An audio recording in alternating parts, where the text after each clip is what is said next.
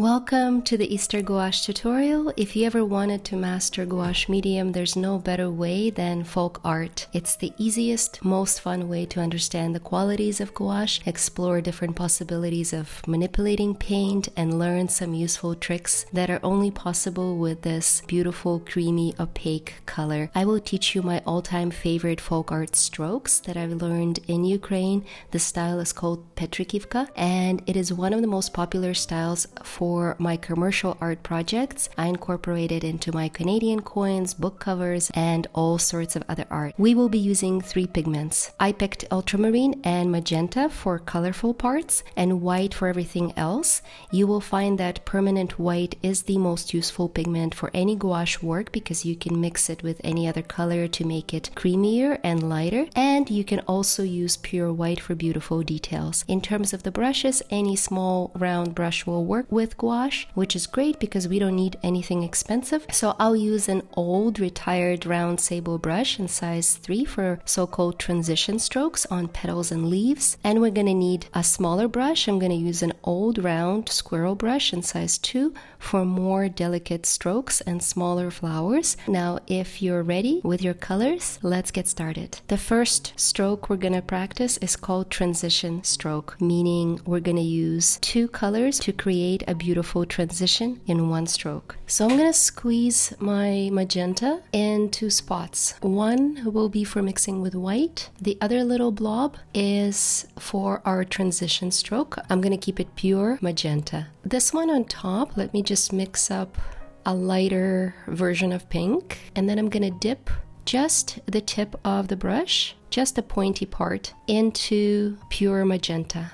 So what you want to have as a result is a fully loaded brush, fully loaded with lighter color, and a little bit of pure darker color on the tip so that when you put down the stroke, it looks kind of like this. Now I'm going to reload my brush and do it again, and you'll find that as you play around, it all depends on the brush consistency of your gouache, but every stroke will be unique, which is actually what you want to have. This is the beauty of folk art. It's always very unique, very specific to your tools and the way you position your hand. In the end, because we have so many repeated elements all together, it always looks charming and beautiful. Play around with it and see what works. To finish it off, let's just clean up the bottom edge with pure pink, and we are ready to move on to the next part. These are traditional Ukrainian folk art drop shape strokes, and they're called that because they look like little drops. Relatively easy to make. If you have a round brush with a very defined tip, you start by placing the tip down and then you drag it out while pressing your brush a little bit. Ideally, if your brush is very soft and very round, you will get a drop shape just by placing one stroke. This brush is not particularly suitable for this, but it still works on the tip, which is the most important part. And then as I press it, it's not thick enough for my liking, so I double down a little bit and help myself by creating additional volume at the bottom of each drop. And I'm just placing them around an imaginary dot, the center of the flower, trying my best to keep it inside the little outer circle. It's not always 100% accurate, but it doesn't need to be. Again, folk art is all about small imperfections that make it unique and beautiful, and so I'm just going to continue creating these small flowers, going around the center of each flower. And my tip here is to rotate your paper to make it easier for yourself to go around the center of the flower. Let's finish these small flowers and move on to our larger flower, work on more transition strokes. For our next set of transition strokes on a larger petals, I want to create another duo that's different from our original pink. So I'm gonna use Ultramarine ultramarine. And just like we did with magenta, I'm gonna mix a little bit of that ultramarine with my permanent white on the side. Load the brush. Make sure that the original pure ultramarine mixture is watery enough so I can dip my brush and start painting these larger strokes, trying to build 5 big petals. I always start painting the outer strokes of the petal and then inner ones. You can play around a little bit and actually dip your brush into the original pure magenta and paint inner strokes of each petal with magenta on the tip of your brush. It's going to create some continuity with the petals that we did on top. It's really fun, and every stroke that you dip into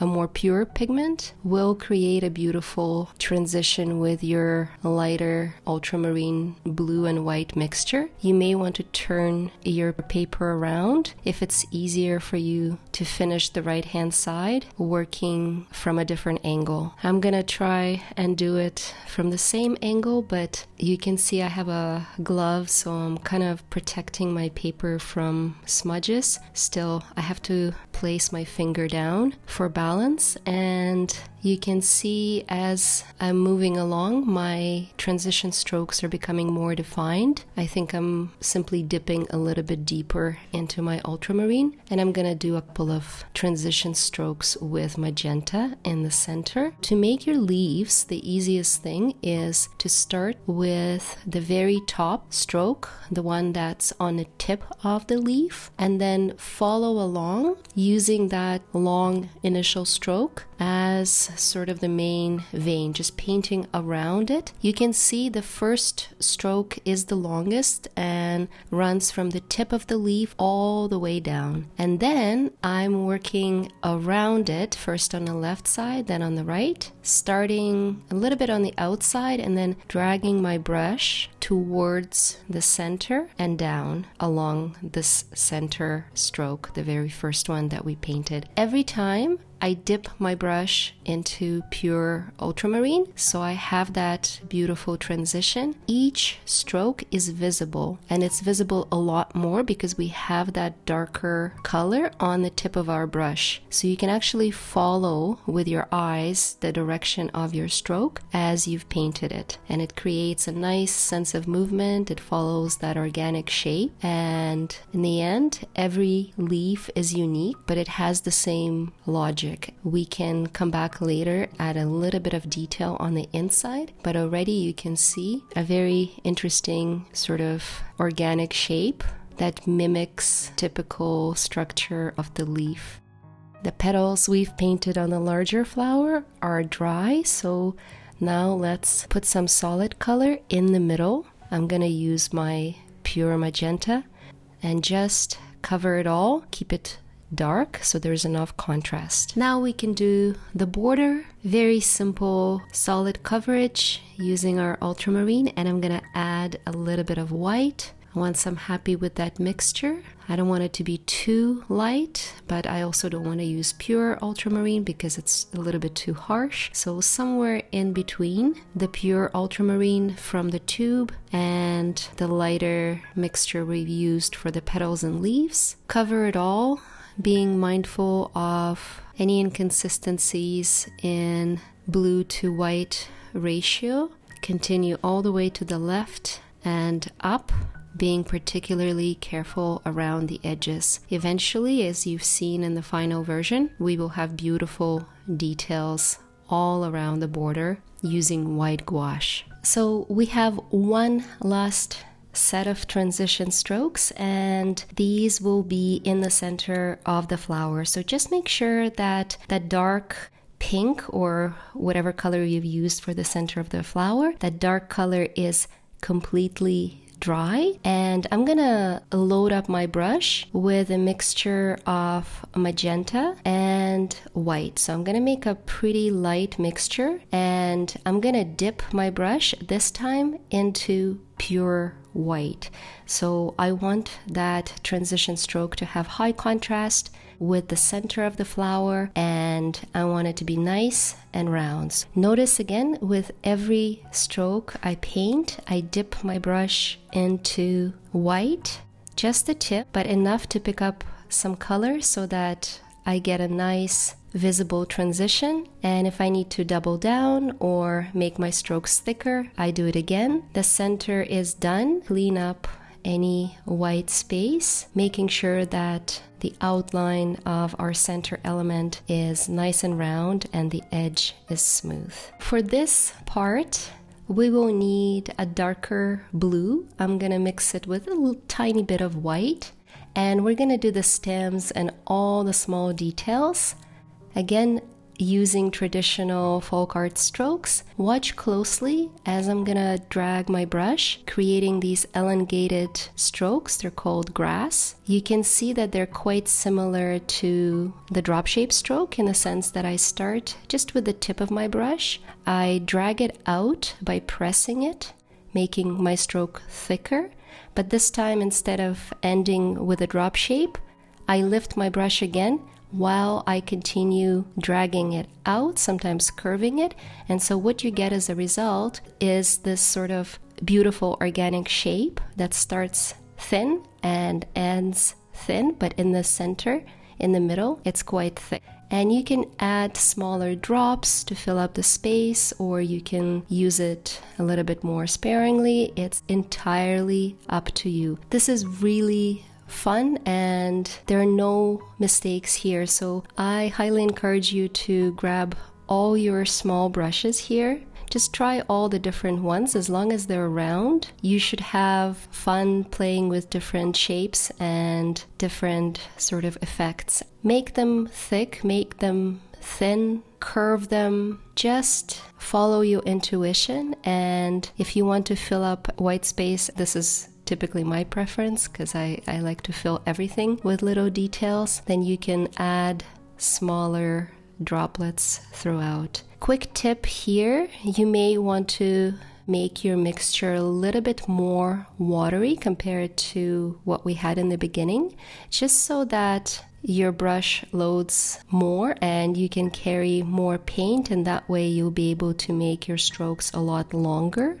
without running out of paint. The method is always the same. Start with the tip of your brush, very thin, and drag it out while pressing your brush down. Then lift it if you want to see that nice, thin, curvy tip. And it's the repetition that is the essence of folk art. So you can see here with very basic one color, one stroke technique, we're creating a beautiful variety of shapes to fill up the white space.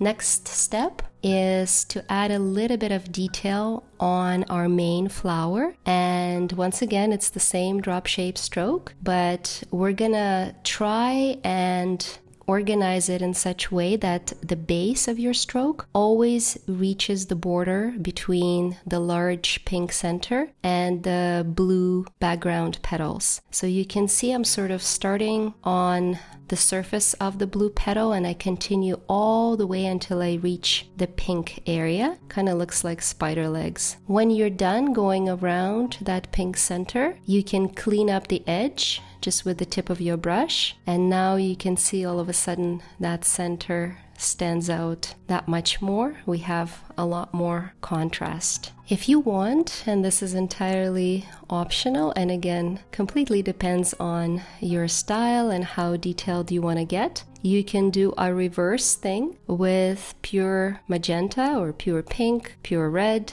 whichever you're using, and outline the pink strokes in the center of the flower, again ending very carefully just on the edge between the blue and the pink parts. Another fun technique that is best suitable for gouache, and I absolutely love it. You may have seen me use this on some Christmas compositions featuring snow with white gouache, but here I'm gonna go for my magenta, dip the back of another brush and leave a few small circles, little berries, just to spruce it up and add some continuity in my palette because it's looking a little bit blue all over. So I'm gonna add those little dots. Again, another classic Ukrainian folk art element, and we can move on to the next part. And I'm gonna turn my flower upside down and add a few rows using white with this tiny brush. And I'm gonna do one kind of continuous up on top, and then for the pink petals I'm gonna do smaller drops creating semicircle shapes. And this is why I love white gouache, because you can cover any color, any dark color, or if you're painting on colored paper, you can create these details on any colored surface. Now let's go back to making white dots. I'm gonna put a row of them using white gouache right in the center of the flower. Another small trick, if you don't dip your brush every time, then every subsequent dot will be a little bit smaller. So I'm creating a nice sort of transition from a very thick dot all the way out to smaller dots. And then switch to a smaller, maybe not a brush handle, but a pencil, and dip it in my white gouache, make a few smaller dots in the center of the flower. And as I mentioned, I sometimes use this pencil into white gouache technique for my snow, even in watercolor work. Last step, one more traditional, very classic Eastern European folk art motif, the border. And so you will find these very often, not just on Easter eggs, but on decorative boxes, any other sort of applications on wood. There's always a beautiful border with a simple repetitive design that completes the composition. And this is why initially we've painted this thick blue strip all around our egg. Now let's take some white gouache and your smallest brush, and I decided to go with just simple curvy shapes that repeat all around the border, but every shape I do, I will curve in the opposite direction. So you can see I start on top of the previously painted one, I drag it out, and then I curve it in the opposite side. So all in all, the result will be this sort of wavy line, and there's a lot of symbolism attached to it, especially when you find these on Easter eggs, but any other Eastern European folk art. These are waves. They represent sort of the passage of time, and you can do them in a variety of different ways. You can connect them, you can curve them more, you can make them end with a thicker sort of drop shape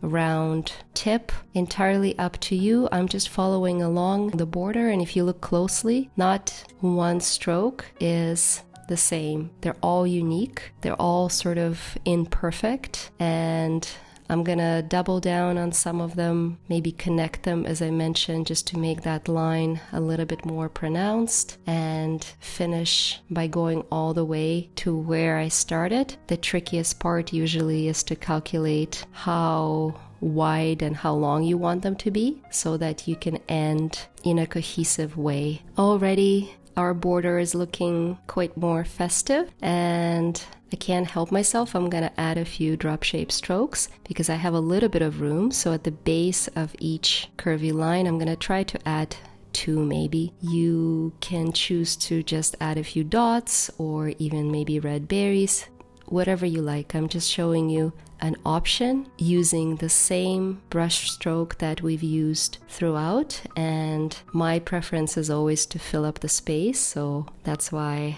maybe I'm going a little bit overboard, but I like this look. And I find that in general, doing folk art is a great confidence booster because no matter what you choose, it always looks so charming and complete and really reflects the personality of the artist. So I'm just gonna follow around at as many as I can, and we'll finish with one last element, one last set of dots. I'm gonna try to fit them in on the opposite side of the little droplet strokes that I just did. So I'm gonna again grab the back of my brush and try to put them all around the border. You can use a different color if you want. You can use pink, you don't need to use white. And this will be the final element of our egg. I hope you enjoyed this tutorial. I've shared all my favorite folk art strokes, and I hope this will be something new and unique in your visual vocabulary. Play around with gouache, use all the brushes you have, find out what kind of beautiful strokes and organic shapes you can come up with. Thank you for watching and painting with me.